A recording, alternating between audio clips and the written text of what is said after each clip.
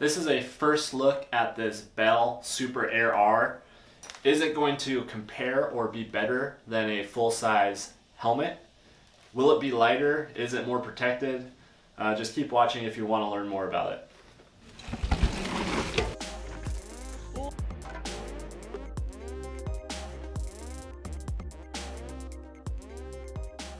Now, like I said, this is a first impressions and unboxing, I guess. So this is the Bell Super Air R, and this is my first impressions of it.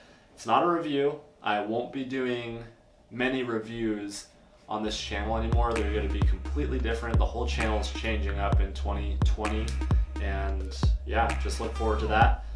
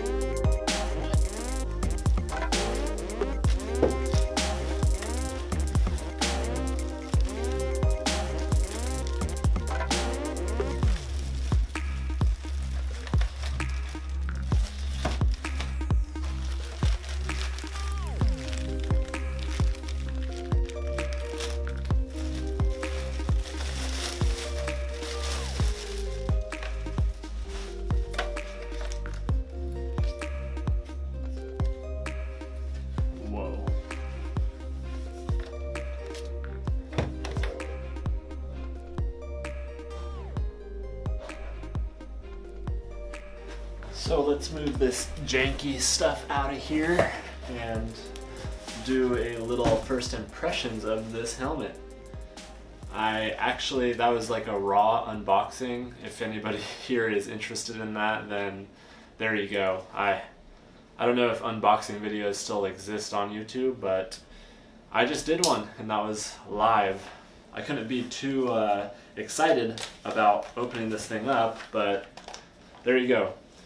Anyways, you saw pretty much what came in the box, and it's not a lot. Pretty much a box inside of a box, and there's just a few little tags, and looks like we have some cheek pads and the GoPro mount, which actually I want to see how that feels, because the way that this channel is moving in 2020, I won't be using a GoPro quite as much, and it'll be just supplement footage rather than full-on ride footage. So look out for that. It's going to be a really fun year, and I'm excited to show everybody what's to come on the channel. There's a little M shape here on the bottom, and then on the bottom of this it has an M shape as well.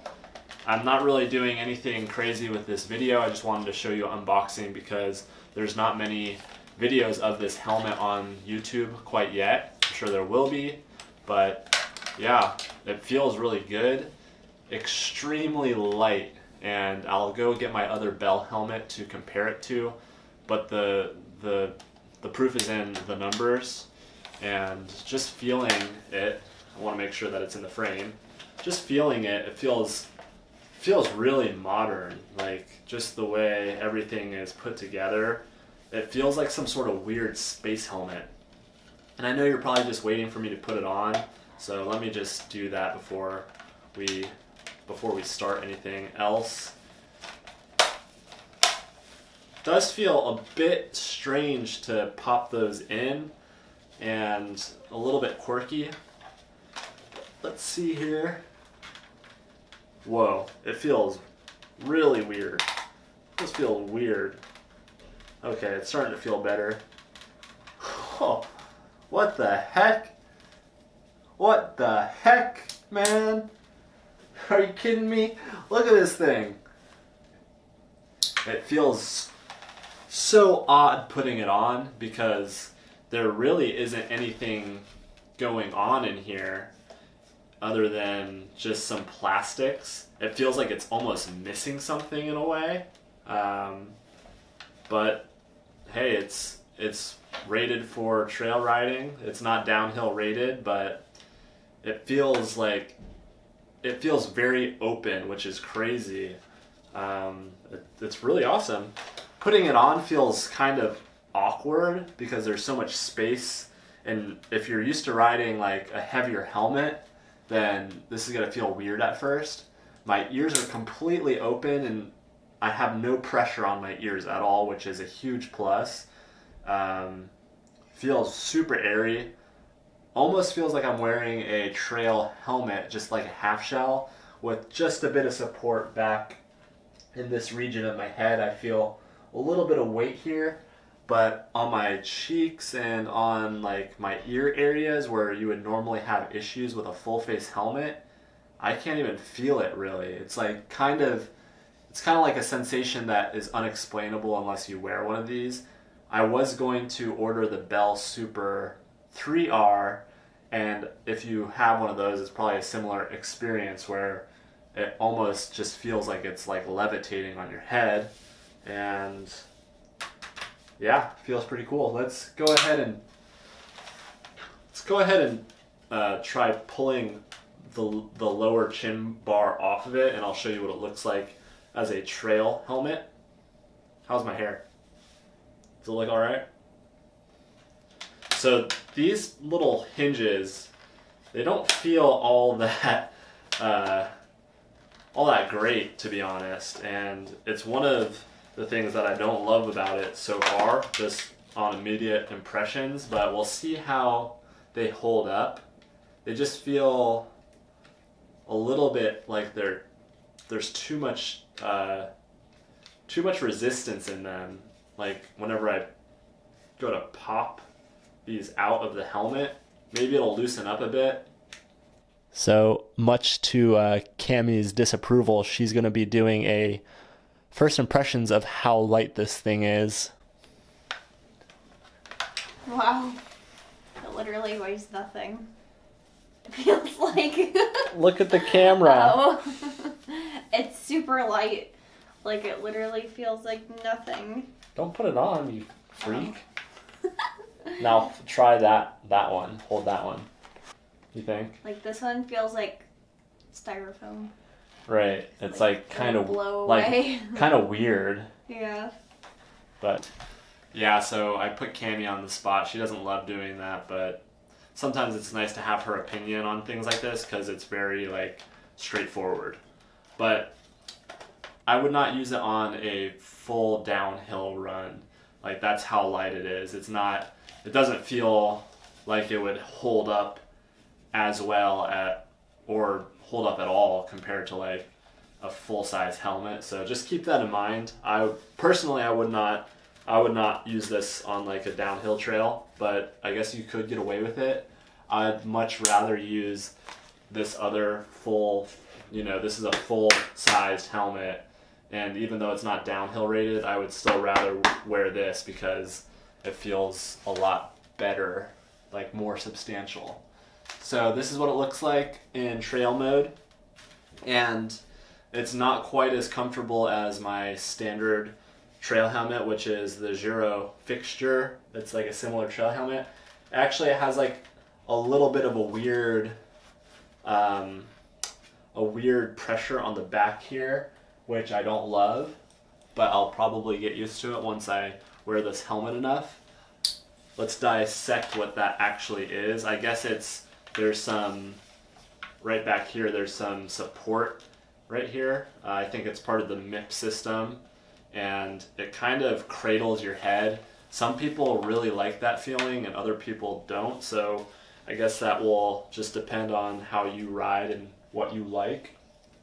Now, like I said, this is a first impressions and unboxing, I guess. So this is the Bell Super Air R, and this is my first impressions of it.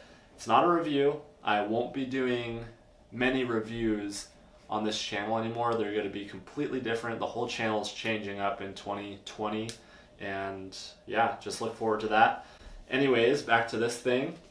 The chin bar just alone feels weird, to be honest. Like, if I'm being 100% honest, like, this is not meant to protect you in an extreme fall. It probably will resist one impact on the chin, but if you were to fall on this once, then you really shouldn't use this again if you fall on it once. Whereas I've fallen on this on my head before, and I know you're supposed to, you know, get rid of your helmet, but there's certain helmets that just, you know, they feel substantial, and if you impact them once, you know, what am I gonna do? Throw it away? It feels very secure still. Whereas this one, if I dropped it on the ground, I would be worried about it. So that's just my opinion off a whim, firsthand, and I'm a little bit more straightforward and realist with my beliefs. So that's kind of where I sit with this.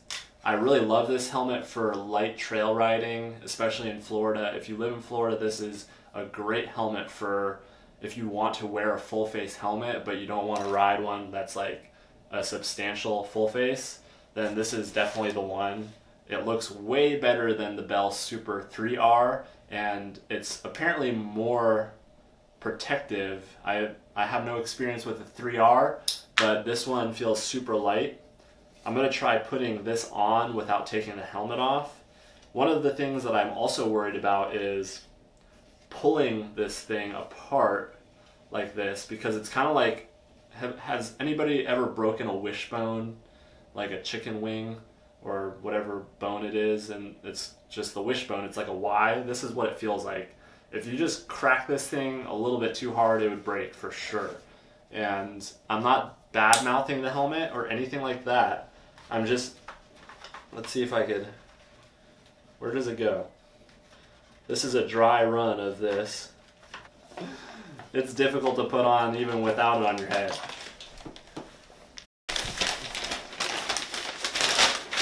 All right, Bell, this is a little bit extreme here.